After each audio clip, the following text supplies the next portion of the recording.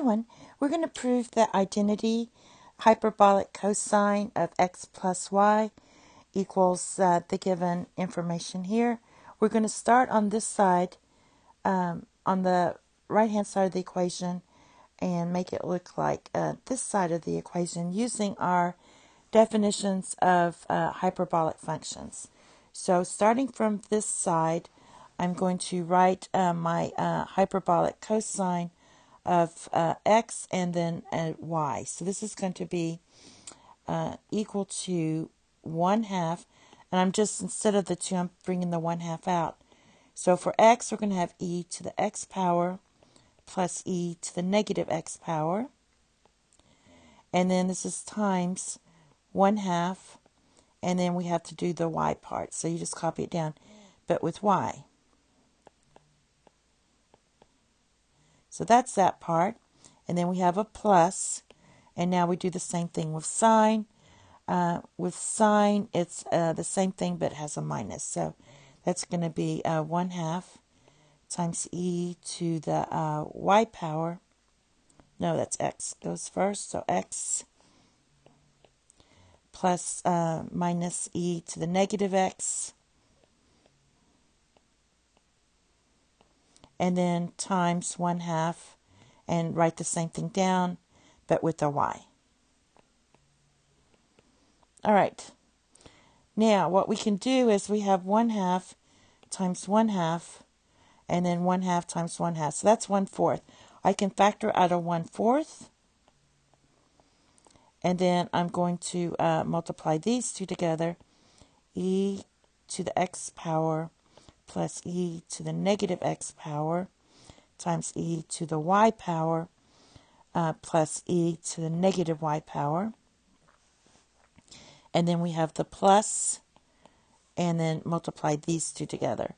So that's e to the x minus e to the negative x power times e to the y power minus e to the negative y power. Now, what we're going to do is multiply this and use the distributive property or the FOIL method. So basically, when you're multiplying e to the x times e to the power of y, that's going to be e to the x plus y. So I'm just going to expand both of these, put a little bracket there, and that's going to give us 1/4. And then we're going to have e to the power of x plus y plus e to the power of x minus y plus e to the power of negative x plus y plus e to the power of negative x minus y.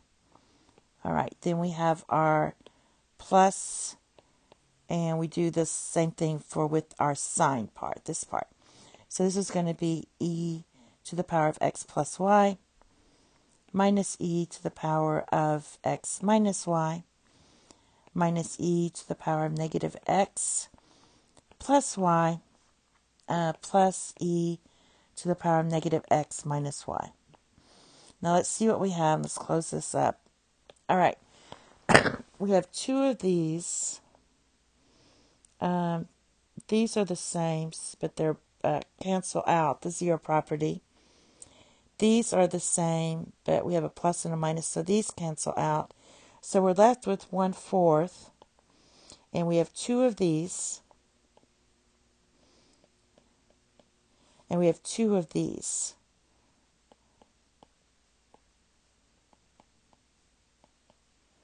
All right.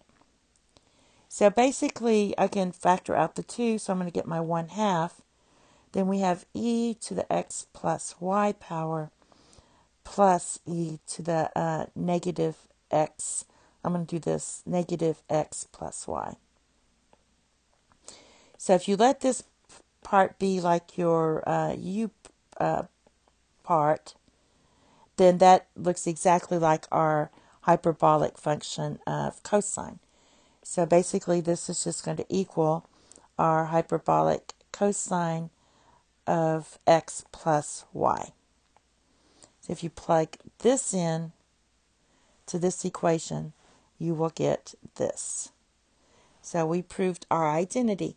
Thank you. Have a nice day. Bye-bye.